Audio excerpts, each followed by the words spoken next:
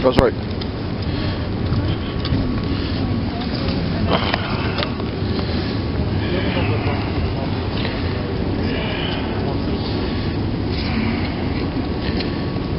advantage of walking tours on rainy Sunday mornings, you get to stand in the middle of the street.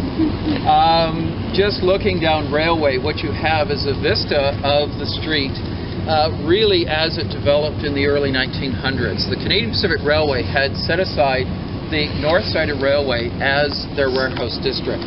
They knew that Gastown, as it was developing on the north side of Water Street, that the capacity there would disappear very quickly.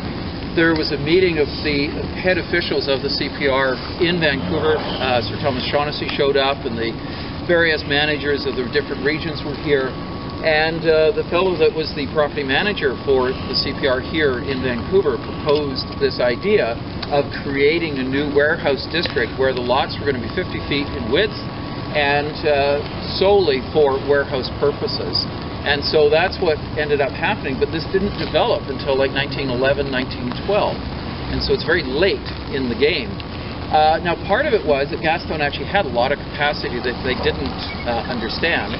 And also, when they opened up Yaletown and actually purpose-built that neighborhood starting about 1909, 1910, it was so efficient because the trains ran down the middle of the street in Yaletown that this area was much more awkward to actually manage. And so it took a very long time for the warehouses to be built. And the city's permission to Great Northern to actually establish a train station down here kind of also made it a little bit awkward as well. That thing disappeared when they finally built the train station in Chinatown at the site of the Chinese Garden, which is there today in the Chinese Cultural Center. So Pender and Carroll was the Great Northern train station from 1906 until about 1925.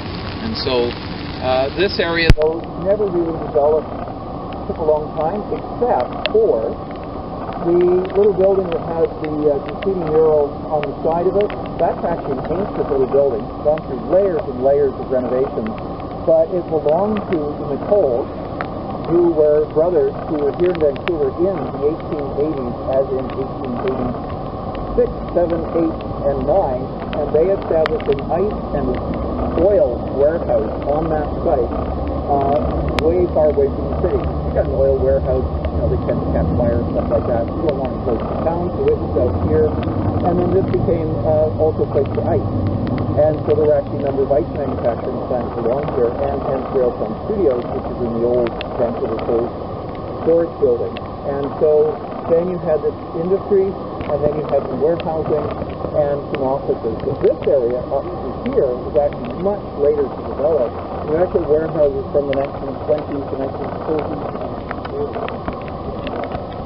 Now, the reason that was in the city that was just as part of the consultancy, we just finished here the contract to the neighborhood. We now found this hugely on Main Street, with the city looking at this as one of the main clusters and doing some other things in through here. So my contact statement has been done, all the history, the evolution of the area, and then other work in the city will show up.